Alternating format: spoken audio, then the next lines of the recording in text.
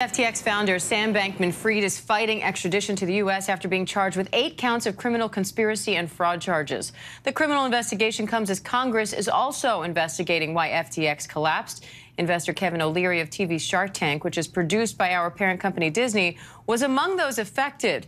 Here's a part of his testimony before the Senate Banking Committee about losing millions in the crypto crash. I entered into an agreement with FTX to be a paid spokesperson. I was paid approximately $15 million for these services, plus approximately $3 million to cover the portion of the taxes due. The equity is now most likely worthless, and the accounts have been stripped of their assets and, interestingly, financial records. I've written all off to zero. The collapse of FTX is nothing new. While this situation is painful for shareholders, employees, and account holders, in the long run, it does not change this industry's promise. And Kevin O'Leary joins me live now for more on this. Kevin, thanks for being on. I know you were a critic of cryptocurrencies before investing in FTX. So what changed your mind? And what was it about FTX that won you over? You know, I guest lecture a lot in many colleges and universities, and what I started to see happen, and a lot of these are graduating cohorts of engineering classes where about a third of them are going to be entrepreneurial. That's why I do this. And I slowly started to see that the majority of the class, the ones that were really great coders, wanted to go work on blockchain. And at the same time, the regulatory environment was changing. It was getting more open in jurisdictions like Canada, Switzerland, United Arab Emirates, Abu Dhabi, et cetera. So it occurred to me as an investor, you can't put this much intellectual capital to work and not expect incredible outcomes.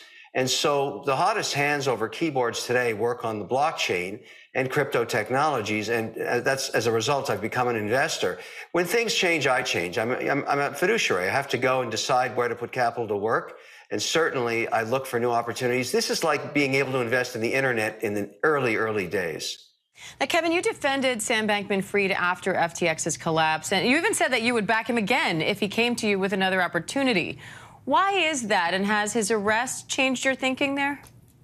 Well, I said that before there was any allegations of all of these nefarious activities, but my point is for the last 15 years, I have often invested in entrepreneurs that have experienced catastrophic failures, and I will continue to do that.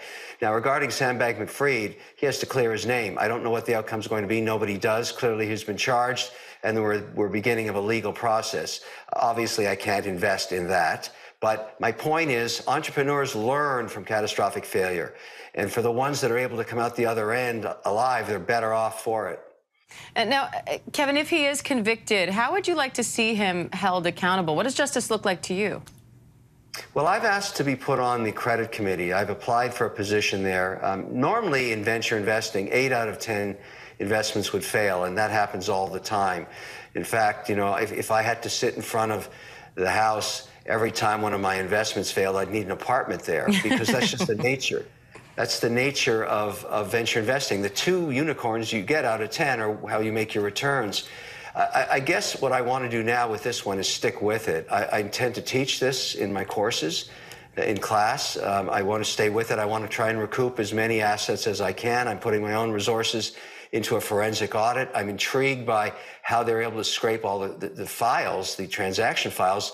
You heard from John Ray as well that he has to put this piece together. But the credit committee would be a good place for me to go to work and try and recoup as much capital as I can through Madoff-like clawbacks. And Kevin, you said in your testimony that we need to get to the bottom of what happened at FTX, but you also say we can't let this collapse cause us to abandon, in your words, the great promise and potential of crypto. So knowing what you know now, what's your advice to those who may be considering investing in crypto but aren't super comfortable with the space?